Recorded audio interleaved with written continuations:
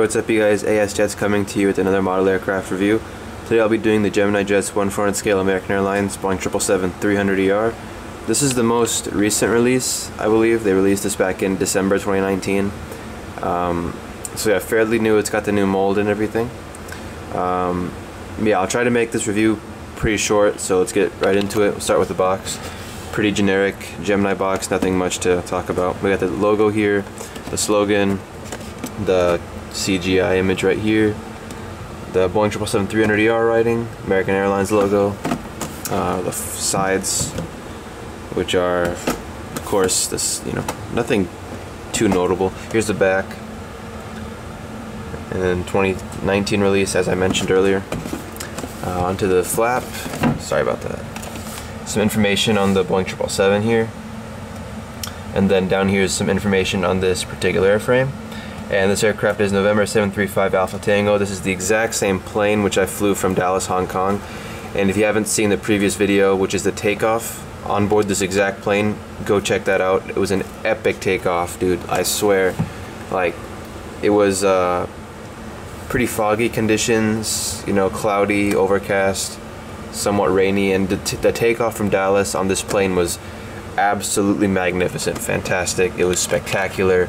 It was hands down one of the coolest takeoffs I've ever experienced, and the fact that it was on board this plane, a 777-300ER, was even cooler. So be sure to check that video out. I'll be sure to upload the landing video soon, or maybe I've already uploaded it. I'm not too sure when I'm uploading this video, but yeah, go ahead and check that out, please, if you'll be so kind. So let's get started with the review.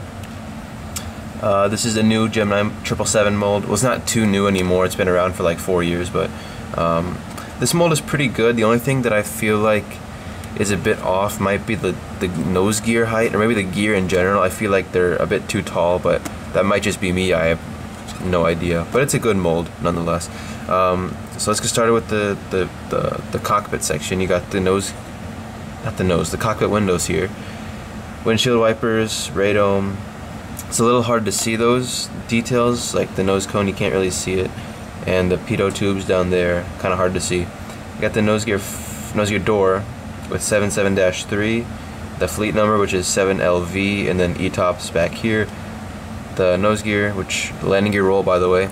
Well, some of them do. It's like with GeminiJets, they make rolling landing gear, but only like 2 of the actual tires roll, if you know what I'm saying. But yeah, pretty good detailing on the nose gear strut. As you can see, it looks like it's got lights there, but of course they don't actually work. Here's the L1 and L2 doors. The One World logo there, the American Airlines new titles, I guess. Got an antenna here, and this really made me a bit. This kind of ticked me off a little bit. The fact that Gemini put the SATCOM on like the box there, like it shows the model having the SATCOM dish there. The model doesn't even have it. It's just got it painted on there, as you can see. So that was pretty unfortunate. I was really looking forward to the model having the actual 3D, dish there, but Gemini just disappointed us there. So yeah. Anyway, moving on, you got the GE90-115B engines with fan blades, nicely done. Which don't spin, sadly. Got the inboard landing light here. Overwing exit here because it's a 777-300ER.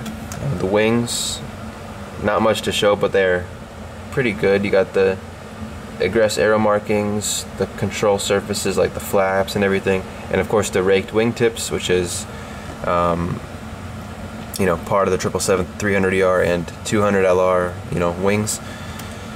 You got the L4 door here, and then L5, the aft door back here. 2 more antennas back here, and it's good that they made them 2 different sizes, because that's how it is in real life. They're not the same size. They are 2. This one's a bit smaller than that one is in real life, so good job there. The tail, of course, and then the APU, tail cone, horizontal stabilizers, and then the registration, the American flag, and then the fleet number again. So yeah. And onto the other side, which, as I say every single time, which is basically the same. You just got the cargo doors, which are kind of hard to see because of the livery and everything, but there's the one in the front and then the 2 in the back right here. And the top, I didn't really show the top in much detail, but you just got some lights there painted on. So yeah, and then onto the underbelly, which again is pretty bland, which I was surprised to see how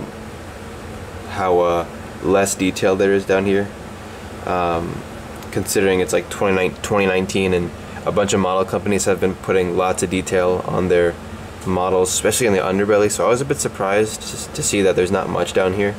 But there's the nose gear doors there, Gemini logo, the beacon light, stand hole.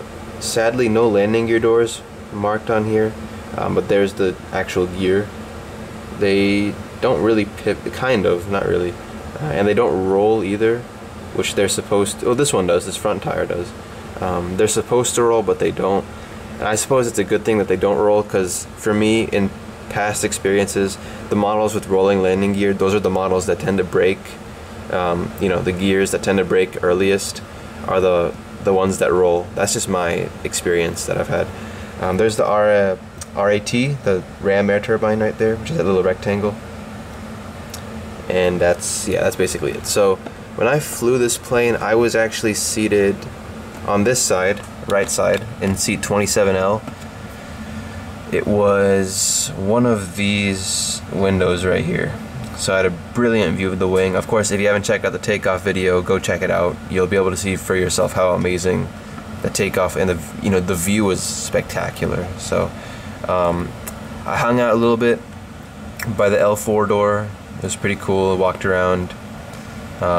It was a great flight. Even though the economy class isn't too great. And I have a trip report on this as well if you want to check it out. It was a pretty nice report, one of my favorite ones that I've ever made, so please check it out as well on my main channel if you've got the time. Of course, it's like 21 minutes long. But yeah, I've got quite a few American models, but I don't do many reviews on them for some reason. I tend to get my sort of international carrier models done first before I move on to the US.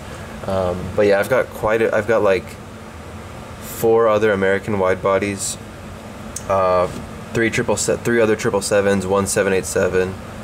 I've done the 787 already, but I don't think I've done the 3 other 777s. So maybe in the future you'll see those. They're older models, of course. The next review, I'm probably gonna make it this one, the Cutler A350-1000 by Aviation 400. This one's a masterpiece, and you will find out why. But that is a nice model, and that'll probably be the next review. But I hope you enjoyed this one. If you did, please be sure to leave a like and subscribe. We're getting all the more closer to 1,000, which is great. If we can hit that by August, that would be amazing. So thank you again for your continued support. Sorry, I'm filming this like literally maybe like 10 minutes after I woke up, so that's why I sound a bit weird, but it's just part of the grind, you know what I mean? But yeah, thank you again for tuning in. I hope you all enjoyed the video, and I will check back with you in the next one. Goodbye.